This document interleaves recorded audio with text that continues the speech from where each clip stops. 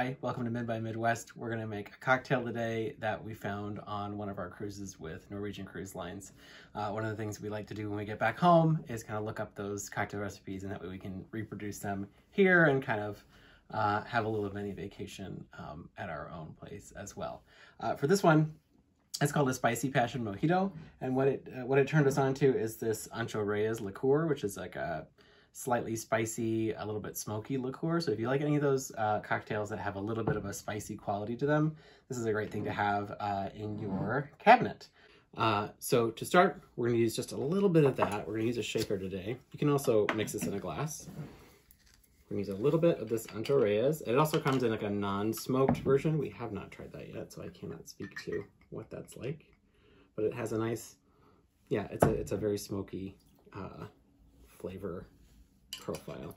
So it's just a little bit of the Ancho Reyes, and it's half an ounce of simple syrup. We're going to use agave, because that's what we keep on hand.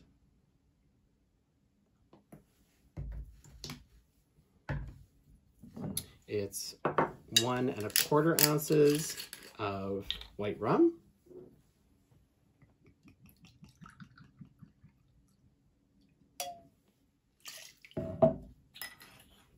And something else that we never kept on hand before, but do buy every once in a while now, is a passion fruit puree. This is sometimes you see them in the store called a nectar. We found a couple different recipes for this online, where some of them used the puree and some of them used a passion fruit liqueur. The liqueur we have not sprung for yet, so I'm just looking for, I think, an ounce of this.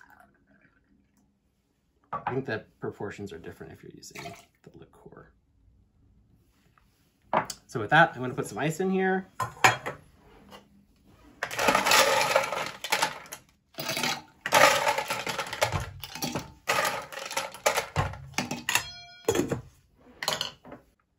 To that, we're going to juice half of a lime right into the shaker.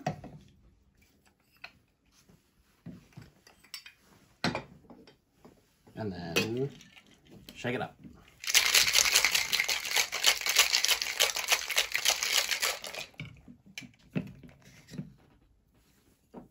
Put a little more ice in the glass. If you have crushed ice, now's the time to use it.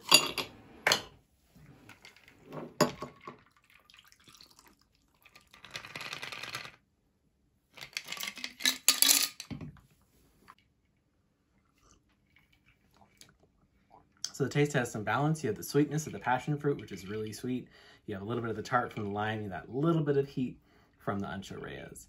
So it's got a nice, interesting profile. It isn't just kind of sweet and tropical. It's got some balance and depth to it. I hope you like this. The recipe's down below.